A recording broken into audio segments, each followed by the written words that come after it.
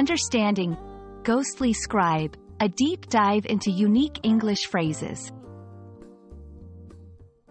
Hello, everyone. Welcome to our English language learning channel. Today, we're going to explore a fascinating phrase, ghostly scribe. This term is not just about ghosts or writing, but it's a blend of history, literature, and imagination. Let's unravel the meaning together and see how it can enrich your English vocabulary. Ghostly scribe is a phrase that combines two distinct words, ghostly, meaning related to ghosts, and scribe, which refers to a person who writes. However, when these words come together, they create a vivid and somewhat mysterious image. It often evokes the idea of an invisible or supernatural writer, perhaps one who pens stories or messages from beyond.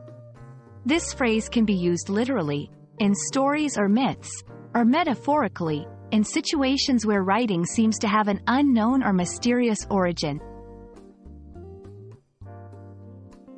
The concept of a ghostly scribe can be traced back to ancient and medieval times.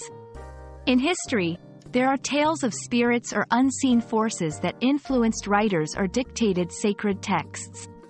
In literature, this idea is often used to create a sense of mystery or supernatural influence. Famous works like Shakespeare's plays sometimes hint at the idea of a ghostly presence guiding the pen of the writer. In modern times, ghostly scribe can take on new meanings. It's sometimes used to describe an anonymous writer or someone who writes in the background, unrecognized. In the digital age, it could even refer to AI-generated content or messages that seem to appear without a clear human author. The term captures the essence of mystery and creativity that is still relevant in our times. Ghostly scribe is more than just a phrase. It's a window into a world of mystery, history, and creativity.